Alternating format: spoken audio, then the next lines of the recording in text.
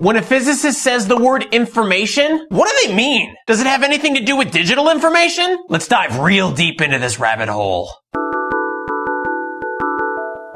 Hey crazies, I've been meaning to do a video on information for a while now. It's tricky though, because the word information means different things to different people. This is a much deeper question than it sounds. It demands a longer video. Over on my speed of light video, I said light was the fastest thing, and some of you had some complaints about it. Abhijit pointed out that there are distant parts of the universe moving away from us faster than the speed of light. I was also having a conversation with Przemyslaw in the comments, and it went a little something like this. If all motion is relative, can't I say that all the stars and galaxies are moving around me faster than the speed of light? No, they're moving so slow you can barely tell they're moving at all. Yeah, but they're really far away, so isn't that still a lot of motion for them? Well, The conversation made me realize this needed some serious clarification. First of all, he's correct. If we look out at some distant star in space... Now, screw that, let's be more specific. There's a star in the shoulder of Orion called Betelgeuse that's pretty bright. Technically, it's pronounced Betelgeuse, but no one ever says it right. If we watch Betelgeuse in the sky for, say, 6 hours, it'll sweep out a 90-degree angle, which doesn't seem very far in the sky. But if we take into consideration that Betelgeuse is hundreds of light years away, then the distance it appears to travel is, for lack of a better word, astronomical. That distance divided by the 6 hours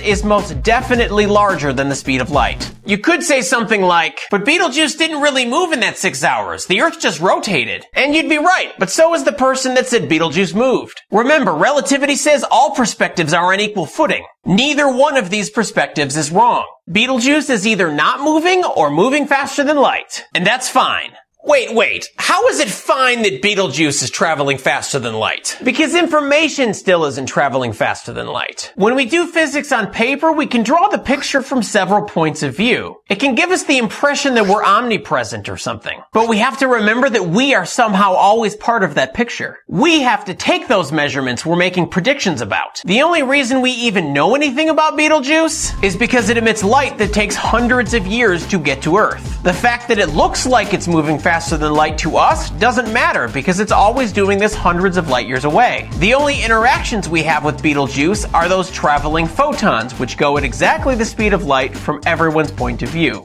Oh, photons and information are the same thing? Why didn't you just say that? Stop jumping to conclusions. Alright, so information.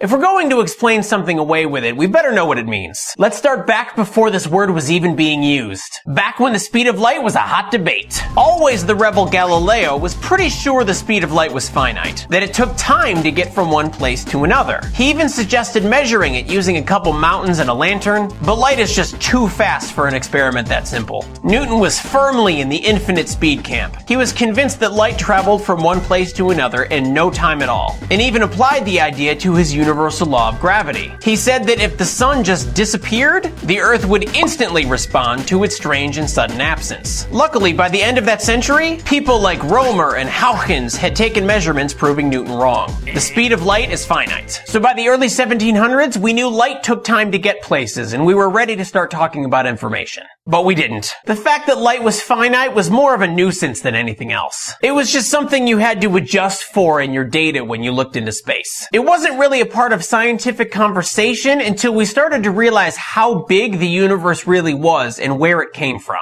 And that took a while.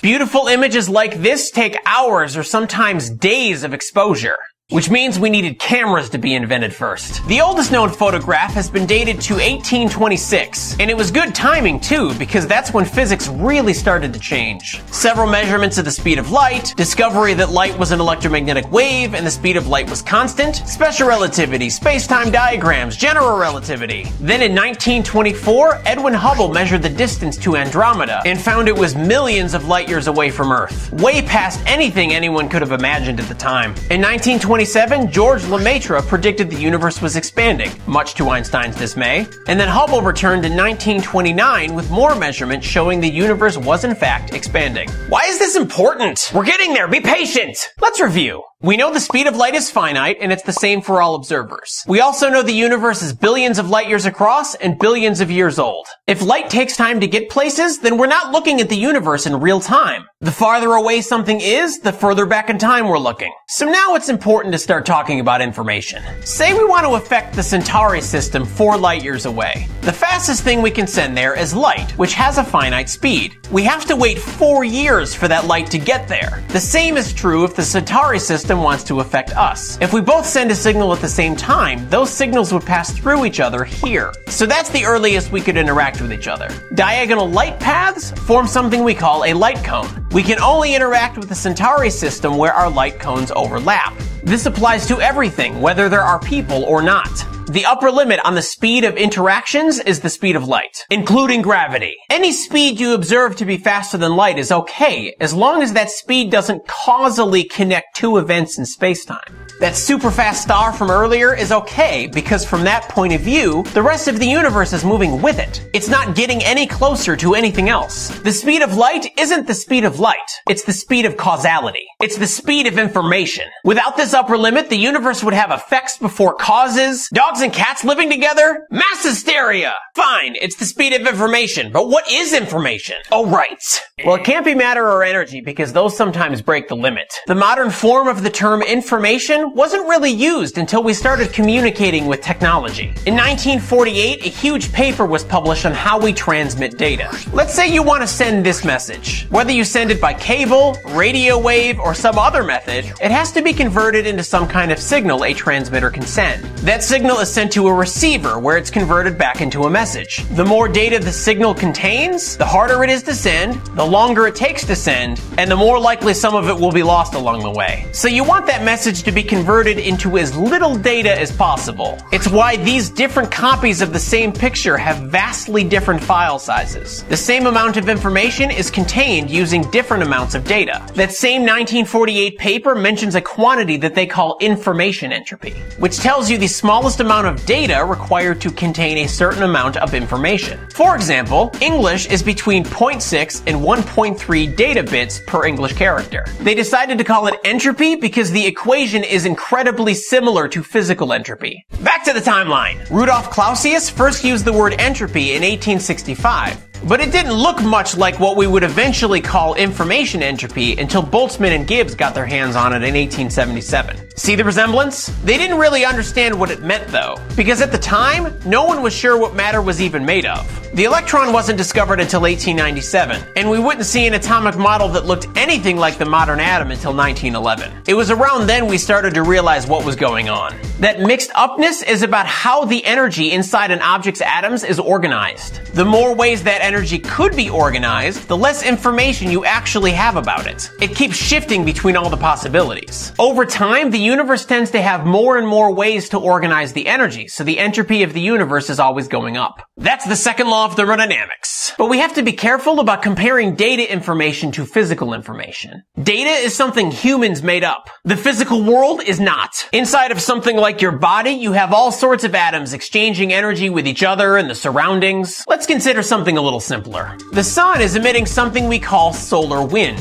It's basically just a bunch of particles like protons and electrons. Let's focus our attention on a single proton. If it bumps into another proton, energy is exchanged and their entropy goes up. When it's not bumping into anything, its entropy stays steady. But if it's not interacting with anything, it's a quantum object, which means there are things you can't know about it. The uncertainty principle says quantum particles are only particular about a few properties at a time. All others are pretty indefinite. So when the proton interacts with something, its properties will change. Some of the definite ones might change value, some of them might become indefinite, and some of the indefinite ones might become definite. We can't know for sure ahead of time. Stupid quantum physics! The physical information of the proton is some composite measure of where it is, what it's doing, how much mass, charge, and energy it has, you know, its properties. No matter what happens, less is knowable about the universe as a whole. Information is always lost, and the change in entropy just measures how much we lost. I'm stretching this a little here, but what if we're all just made of information? And over time, that information fades away as it interacts with itself.